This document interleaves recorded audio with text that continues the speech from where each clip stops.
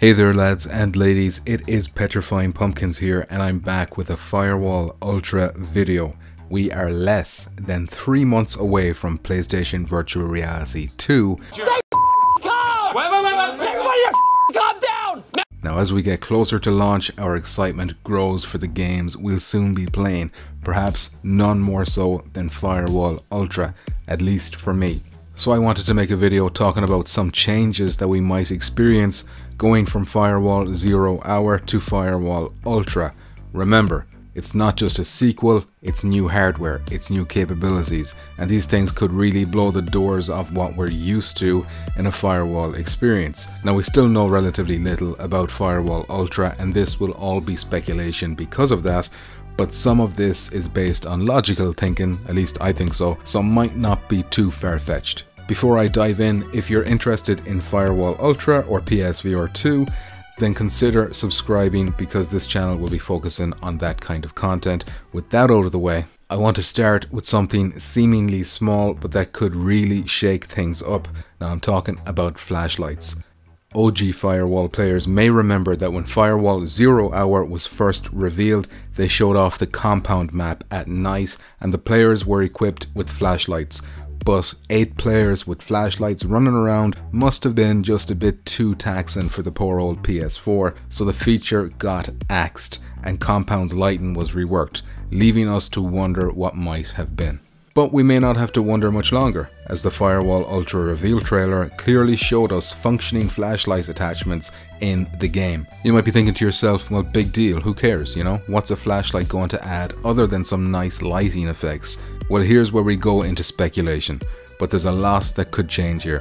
We could see dark maps or nighttime variations of maps where flashlights could be beneficial to the player. This would also open the door for night vision goggles. We could perhaps see players being able to interact with light sources on maps, maybe by cutting power temporarily or by shooting lights out. There's also the potential of a flashlight being used to blind enemy players, something we've seen in games like Battlefield. Of course, using a flashlight would make you more visible to enemy players, so using one could really add a new tactical dimension that we haven't seen in Firewall before. And before I move off of flashlights, First Contact Entertainment have confirmed you can use flashlights and finger tracking to make shadow puppets in the game.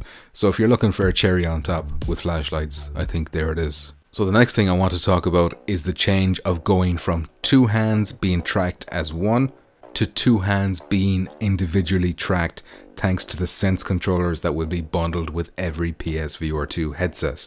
Now, I know anytime I mention the Sense controllers and Firewall Ultra in the same sentence, people are going to bring up the aim controller debate, but I've already got a video dedicated to that topic if you want to check out my thoughts on that. What I want to talk about here are the ways in which this control difference could change things up from Firewall 0 Hour. Now there is huge potential for a real change to how Firewall feels to play dependent on how First Contact Entertainment implement these new controllers.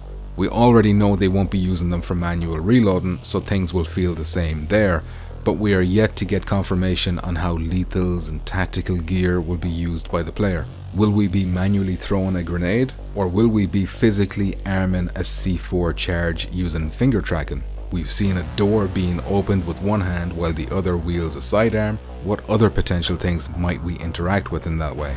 Could riot shields be added? Will we be able to hack with one hand while shooting with the other? Will we be able to communicate a lot more effectively with 2 hands being tracked? A lot of these things could really shake things up from how it used to be in Firewall 0 Hour.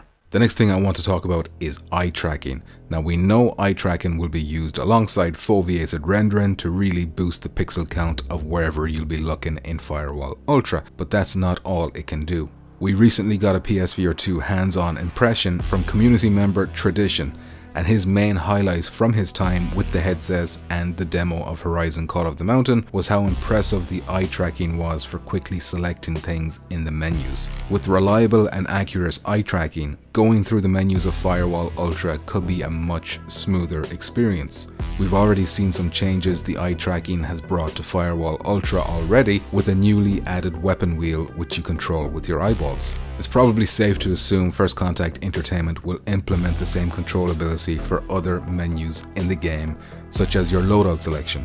There's also nothing stopping the devs from letting eye tracking have a more tangible impact on gameplay itself. Perhaps eye tracking could be used to assist with throwables, to let you more accurately toss a grenade where you intend, something that Horizon VR is also rumored to be doing, but with the bow instead of throwables. Maybe it could be used to help pick up items in the game world, which could be especially useful if a few things are close together. Perhaps we'll be able to accurately wink and blink at our teammates for even more enhanced communication. I'm sure there are plenty of other possibilities smarter people could think of instead of me, but we'll need to see more of Firewall Ultra to get a better idea of what approaches they'll be taking. Here's a change you might not have thought of. With the new inside-out tracking of the PSVR 2, players will no longer be bound to a very restrictive play space. That could translate to some new behaviors from players as they gain more freedom. Where is it? Where is it? You might expect to see a lot more trickier jammer locations in Firewall Ultra, as I know in my own personal experience, with my current setup, I'm very limited in where I can put placeables. But if I don't have to worry about the tracking camera anymore, I'll be crawling on the ceiling, sticking jammies in the vents. Those are just some of the things that could change how Firewall feels going from 0 hour to Ultra.